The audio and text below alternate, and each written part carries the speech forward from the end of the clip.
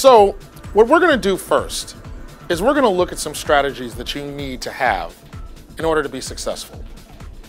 So in order to do a physics problem, 9 times out of 10, in fact, your first few chapters, you're going to have to deal with vectors. So let's talk about vectors. Right now, I'm drawing something called a coordinate system. It has a lot of names.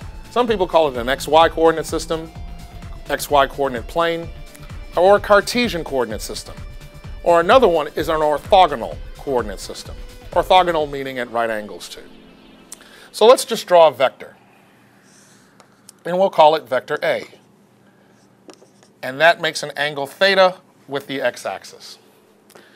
Well, you're going to have to resolve a lot of vectors into their x and y components.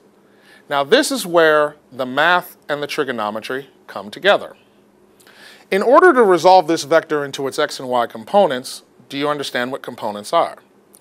If you look at this vector, it goes over and it goes up.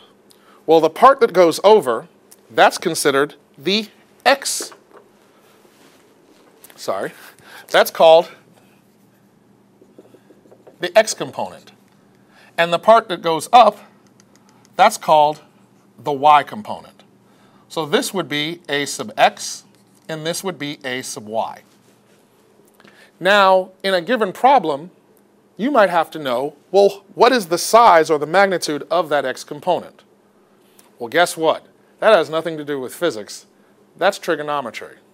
So let's get the tools that you need in order to solve a physics problem.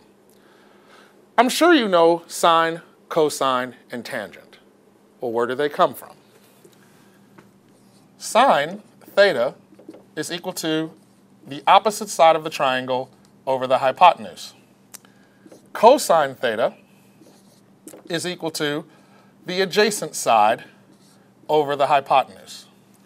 And tangent theta is equal to the opposite side over the adjacent side. Well, what does that mean? Okay, let's leave our vector up here on the board. And then right next to it, let's do a triangle.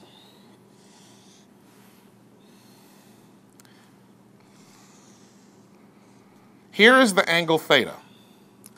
This side is considered to be your adjacent side because adjacent means next to.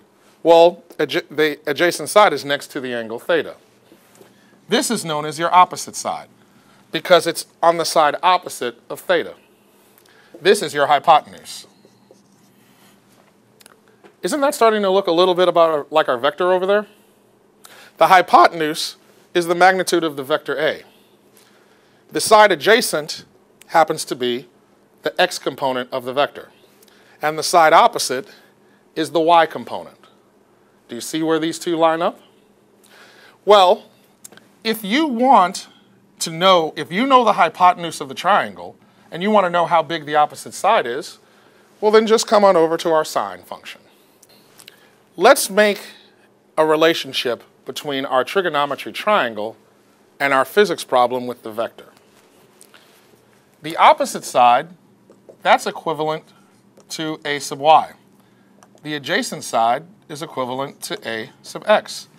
And the hypotenuse, that's equivalent to the vector A. So, if we want to know the size of the y component of our vector, then let's just go over to our trig function.